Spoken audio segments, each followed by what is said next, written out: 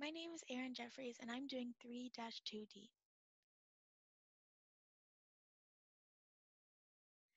An octopus named Bixby is having trouble hiding from predators due to his color-changing cells under his skin called chromatophores being turned off.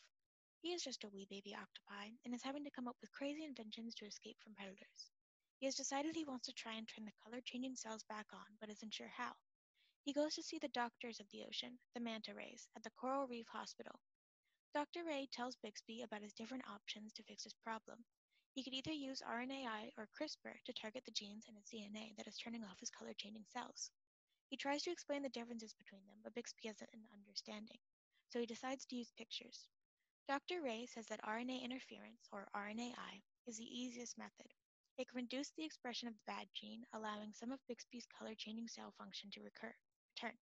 Or you can use clustered, regularly interspaced palindrome repeats, or CRISPR, which is a bit more difficult, but it completely eliminates the bad genes and you'd get full color changing back. Bixby wants to understand the process of both procedures before making his final decision, so Dr. Ray goes into more depth. First, he explains RNAi. He says, first we find the double-stranded RNA that we want to target. Then we take short RNA, such as siRNA or miRNA, and create complementary strands to the target sequence. The complementary strand is put into an RNA-induced silencing complex, or RISC, which guides it to the target RNA and is cleaved by the enzyme dicer. If we use siRNA, then that will degrade the mRNA used for transcription. But if we use miRNA, the binding may be imperfect, which causes translation to be inhibited, and there is a chance of it potentially also repressing different genes because the binding doesn't have to be exact.